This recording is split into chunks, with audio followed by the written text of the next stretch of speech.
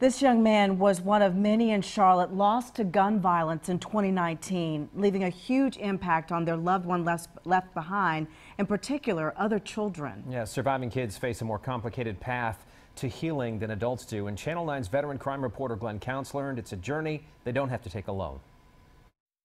Yeah, we were pretty close, but like me and him used to play basketball in the driveway a lot. Donquel Davis used to share this bedroom with his brother. Now the 16-year-old has turned it into a shrine. Donquavius Davis was Charlotte's 42nd murder victim of 2019. He was gunned down after an argument at a pool party. I just try to keep my head up because I know that he would want me to. Although Donquel is a strong kid, grief has taken its toll. For example, basketball is the love of his life, a love he picked up from his brother. He sat this season out because the loss is just too painful. I felt like it was too soon, and I knew that if I was to get back out there, it wouldn't really feel the same because, yeah, my brother, he wasn't there. Everyone grieves in these situations, but children and teens require special help. And with the murder rate growing so rapidly last year, it resulted in an explosion of kids needing help. So we see change in friendships, we see change in school. Michelle Goins is with Kindermorn, an organization that helps children and parents grieve.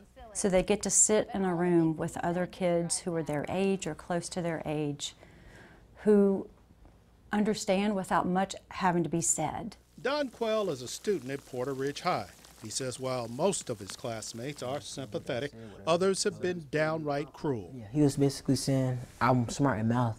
And then the other kid, he was like, his brother isn't, because he was trying to make a remark and say, because he's dead, basically.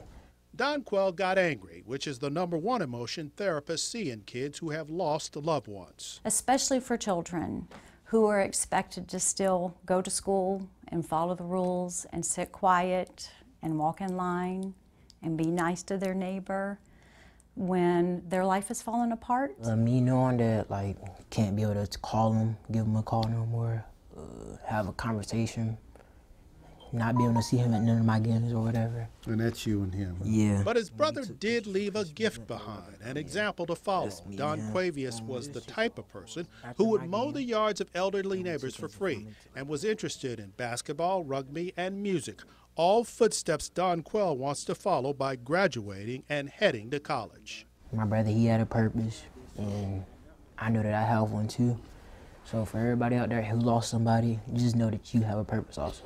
In Charlotte, Glenn Counts, Channel 9 Eyewitness News. If you need some help with grief or a mental health issue, we have a county-by-county guide of local resources inside Glenn's report on the WSOC News app.